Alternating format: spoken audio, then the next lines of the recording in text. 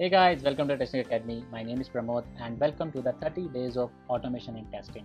Guys, today we are going to discuss about the very important topic that I'm going to start. This is a day 3. We are going to discuss about the Selenium tutorial for beginners. This is going to be some in-depth video and I'm going to teach you about or discuss about a practical hello world example. Alright, so if you are new to Selenium or even if you are not any new, you can have it as a refresher, right? Right. All right. So I hope you're excited. So let's get started. All right, guys. Right. So, guys, welcome to the day 3. If you haven't watched the day 1, day 2, right, I will highly recommend you to watch them because those videos contain some awesome tips regarding the top books and life cycle of an automation and the different concept related to the automation, right? If you want to get the in-depth knowledge of automation, then you are at the right place, and we are going to learn about the Selenium today, right?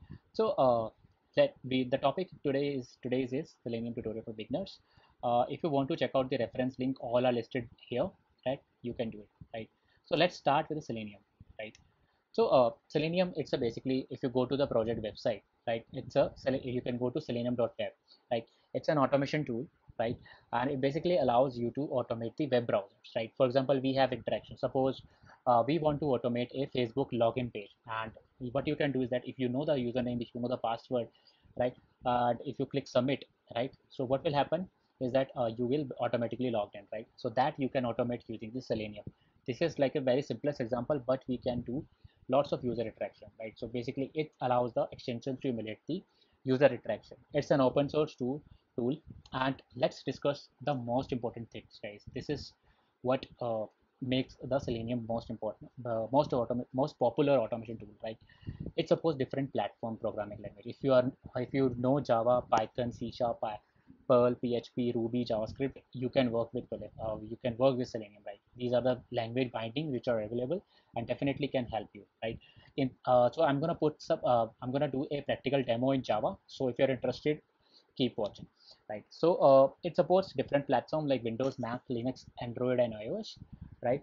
And it also supports the different versions of different types of browsers, right? i.e. Firefox, like majority of the popular browsers, right?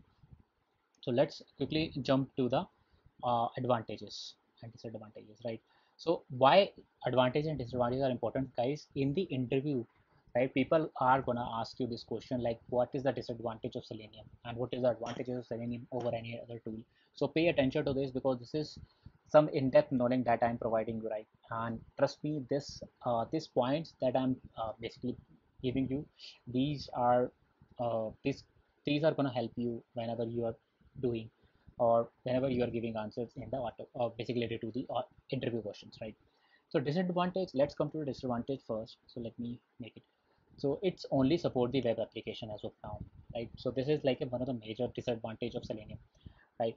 There is a steep learning curve and they're very difficult to set up, right? If you are very new to Selenium, I'm going to show you like it's not very easy. It's not like one click installation and starting the automation. No, no technical support because it's an open source tool and there's no technical support. If you are having a problem, you have to go to certain groups and get the solution, right?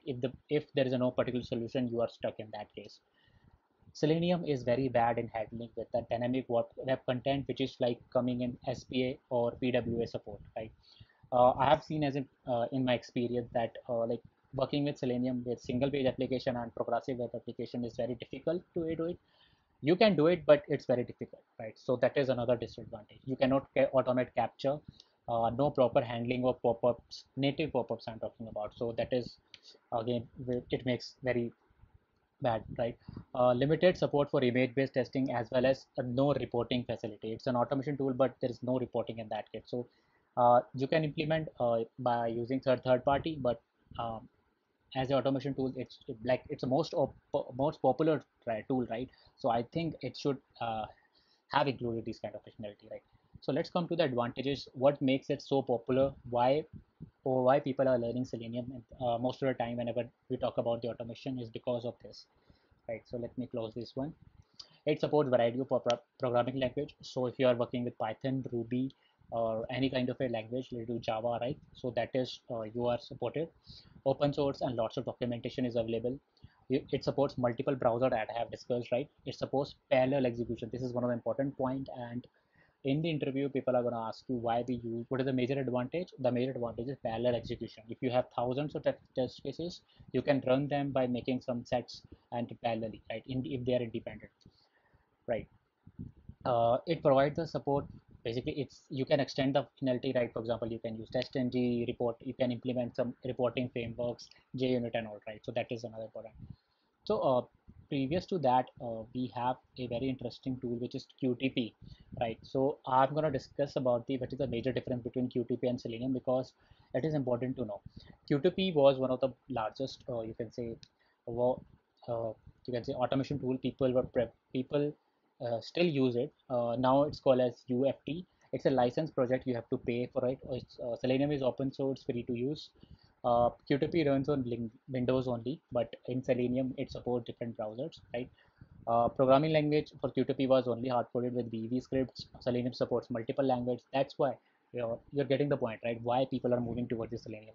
It has its own repository. Selenium doesn't repository, means you can use some patterns and all to make that, right? Environment supports SAP, Oracle, and no extra softwares. Additional plugins in Selenium, you can use that additional plugin, right? So let's come to the interesting part, which is why we need the Selenium in automation, right? So why we need automation? First, you need to understand the core concept why we need automation, right? So we need automation because we want faster execution, less human resources, more accurate and stable, regression testing, frequent testing, automation. Automation helps to increase test coverage. Manual testing can be boring and so can be error prone. So we want automation in that case. So why Selenium? Selenium basically it can provide faster again, faster fast multiple resources. Basically, I mean to say it supports multiple browsers, right? So major disadvantage why we use Selenium are this one. Supports programming languages, open source, multiple browser, parallel execution. So that's why we need the Selenium in that case. I hope you're clear in that thing. So now let's come to the major part, which is the Selenium Suite. So Selenium Suite comes with the three major products, which is the Selenium WebDriver, Selenium IDE, and Selenium Grid. Right. Previous to that, there was Selenium RC remote control execution, where we basically inject the JavaScript and uh, then do the testing and all. But now only WebDriver is available. So in a simple manner, Selenium WebDriver is nothing but a server which makes an HTTP request, right?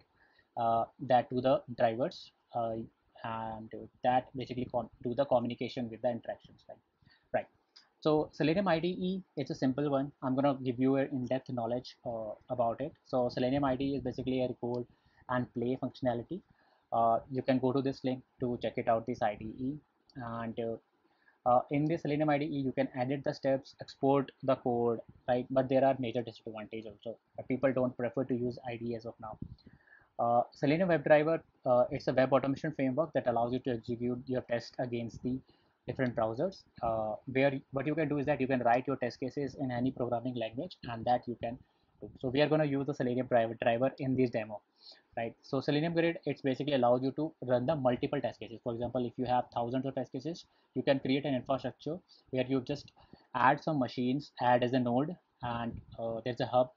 A hub basically acts as a manager. It is also running some jars of Selenium, and Node is basically different machines that you are basically add to it, and you can run your test case by distribute your test case in that case. So all of these Selenium IDE, WebDriver, and Grid, I'm going to explain you in the next videos. Like they have a different full chapter where I'm going to explain in-depth knowledge of it. I'm just giving you a high-level introduction about the Selenium, right? So let's learn. Let's do a practical demo. Let's run a test. What you need to do is that you need to install JDE. I would recommend you to go to Google and install it. Let me show you how you can do it. And type JDE, JDK, sorry, JDK download, right? And you can have some links, right? So if this is a link, or it can be a different link according to probably, but you get the point, right? You can install IntelliJ. So IntelliJ is basically an IDE of JavaScript, right? You can you can search IntelliJ, right? And you can download the community edition, which is free. And you need to download certain Selenium jars. So that you can do by go to selenium.dev and go to downloads, and here you can download the 4 version. So also you need to add the drive. Basically, you need to add the drivers. For example, if you want to run your test case on Firefox, or you want to run your test cases on uh, Windows or Mac, right? So you need to have some drivers, right? So what you can do here is that, let me show you. So this is a link of Chrome driver, and there is a link for Gecko also, right? So this is a link, basically site.google/chromium Chrome driver. You can download the driver from here, as well as you can download the Gecko driver from here. There is a download according to your machine, right? And I'm going to put some link. So what you need to do is that you need to add those driver into your path. So if I let me show you. So if you're on Mac, you can do sudo nano extra path. Let me put my password here, right? And you need to enter a path here. For example, I have added a web drivers path, right? And what this path contains, if I do ls, so it contains the downloaded this is the file that I have already downloaded, right? Extract it and put it here in this folder. So what you need to do now is that it's very simple one, right? Go to IntelliJ, click on project, right? Select the Java, select your JDK version, which is 11. In my case, it is 11. Click on next, right? I would recommend you to click from command line. Next, let's do chapter 1 demo, right? And I'm gonna put a new window, open this into a new window, right? Now what you need to do is that you need to add the dependency. So open the module setting, where it is, yeah, open module setting, dependencies, click on this plus button and jars, right? And here what you need to do is that go to downloads and mention the jar that you have downloaded from this link, which is here, this one, and click open and click tick, basically, and click OK. Now the Selenium is already added to your uh, project file. Okay, so let me switch to my demo part. So now if you see, what I have done is that I have created a hello world program, right? So what we are doing is that we are opening this URL, in this case this one, right? So what let me explain you this concept, right? So what we are doing here is that we are basically if you know Java, right? So we are basically creating an instance of a cron driver. This is a driver, and now uh, in Selenium most of the commands are something like this: driver dot, right? So driver dot get is basically to open a particular link. So driver dot get, you need to give a link through it. Now on that page, if you want to find an element, right? So this is the page. This is the page. I want to find this element. If I open up the console, right, you can also click right click and inspect and go to elements and click on this icon. Let me move a little bit here. Click on this icon and select this one. Select this username, and as you can see, name is equal to username, right? So there is a particular method which is by.name. So if you want to find this element, so this is a basically an HTML structure, right? And we are using a driver.find element, which is a pre-made function that needs a name of the element that you want to find. So I'm just finding the, right, I'm just finding the username and I'm sending a keys. So if you read here, username is this and password is this, right? So if you enter correctly, for example, let me enter here this one. So you will be log into the app, right? So there's a secure page. So that's the same thing we are doing. We are getting the username element and we are passing the username. We are getting the password. We are passing the password.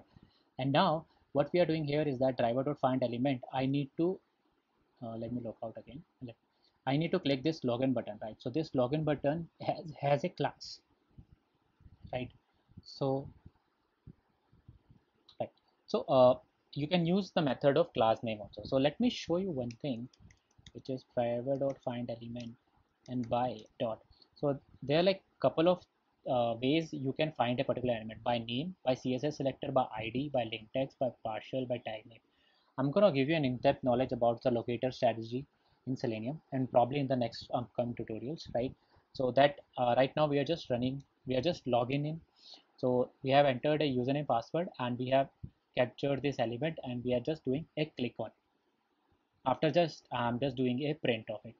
I just basically want to print this. So we have added on the main function.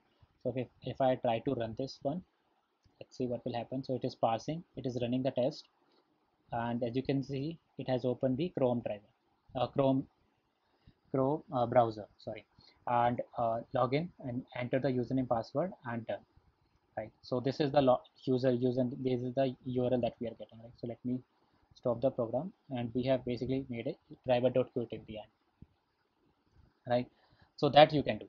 Right. So this is how you can run the Hello World program, and I hope this is like a first part of it. I know lots of things are a little bit confusing, but trust me, in the next video or probably in the next video, I'm going to explain everything. We are going to learn about the IDE, WebDriver, Grid, and we're going to learn more about this Selenium, right?